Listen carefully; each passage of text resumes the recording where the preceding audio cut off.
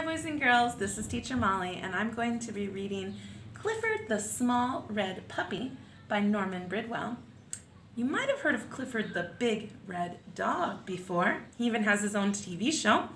This is a story book about a puppy, a small red puppy.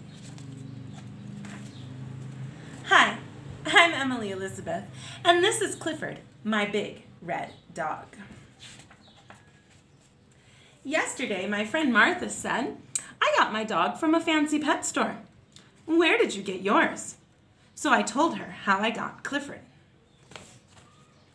When I was little, I lived in the city. I didn't have a dog. One day, the man down the hall called us. His dog had puppies. He wanted to give me one. One puppy was smaller than the rest. The man said, "Don't take him. He is the runt. He will always be small and sick." But I loved that little puppy. He needed me. I named my puppy Clifford. He was so tiny that I had to feed him with the doll's baby bottle. We got the smallest collar we could find for Clifford. It was too big. When he began to eat dog food, I had to watch him all the time.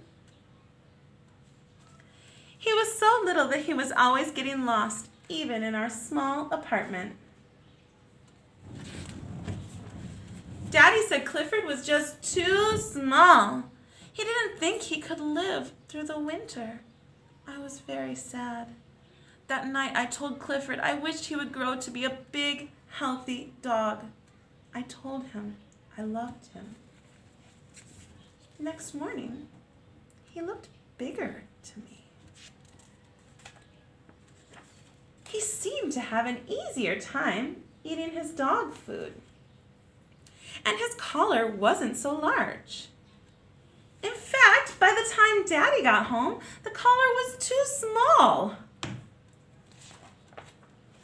By bedtime, Clifford's tiny basket seemed a little too small for him.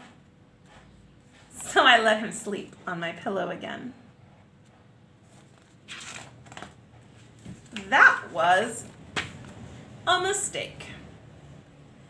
Next morning, Mommy thought Clifford looked different. Daddy said, "I think he's growing." I decided to take Clifford for a walk. At the corner, I saw a big dog coming. I knew I should pick Clifford up so the big dog couldn't hurt him. I shouldn't have worried. Clifford really was growing. We ran home to show Mommy how big he was. Had our apartment door grown smaller? Daddy couldn't believe it. We put Clifford in the garden to sleep that night. In the morning, the lady upstairs called us. It was about Clifford. In fact, all the neighbors were starting to notice him. The landlord called the police. They came to see Clifford.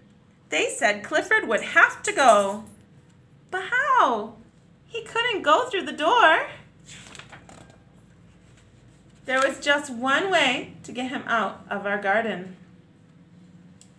We sent him to live with my uncle, who lived in the country. I was sad. I missed my little puppy. And he missed me. One day we got a surprise. My uncle wanted Daddy to come to work with him in the country. We moved right away. Clifford was waiting for me. I said, "Clifford, stop growing. You are just right." "So," I said to Martha, "that's how I got my dog. Tell me again how you got your dog?" Martha said, "Forget it." The end. I hope you enjoyed that story. Remember to click subscribe and watch some of my other videos. I'm reading lots of stories. Like this video too. Thanks.